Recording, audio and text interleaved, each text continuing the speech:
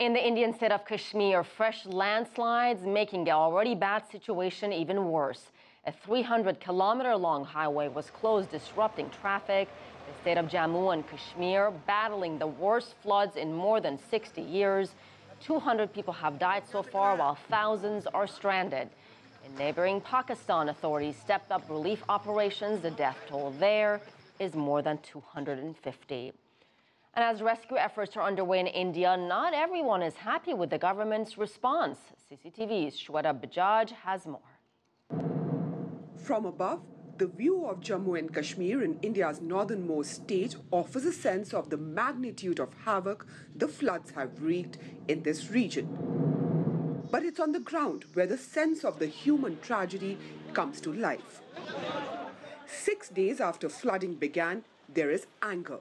People call it a complete failure by the local government.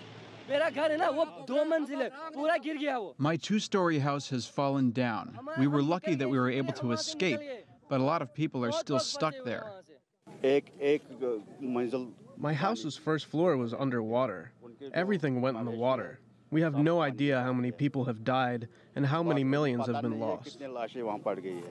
I'm just 18 and I'm really proud to say that I have been rescuing a 40-year-old guy and a pregnant woman from the houses from the past 4 days. No rescue, no refuge has been came out from the Indian arms or Indian government. They're still saving the VIP personals are sitting out there.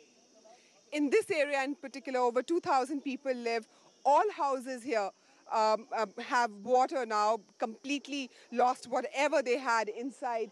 Around this area, this entire place, the water now, though, has receded a little bit. It had actually gone up above these houses, people trying to rescue whatever little they can. This family of 7 all now live in this makeshift home, counting their blessings that they are alive. Suddenly, the water levels started going up. Everything we had was lost in the water. We just took our loved ones and ran. Now when we go back, we don't even know where our house is. As the night sets in, many of those rescued go to camps, some to mosques like this one. Thousands are being fed and now have been given a roof. Nafia and Alia were rescued after being stranded on the top floor of their home for 3 days. People made a boat with their own hands, and that's how we managed to get out of our homes. And now we are safe at this shelter. They are the reason we are alive right now. People here have collected money, and they're feeding us. When we came here, we didn't even have a piece of clothing left. All has been done for us by this mosque.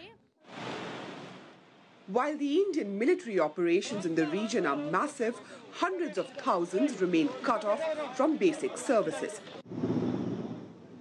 As we head to the outskirts of Srinagar, the epic proportion of the tragedy is hard to digest.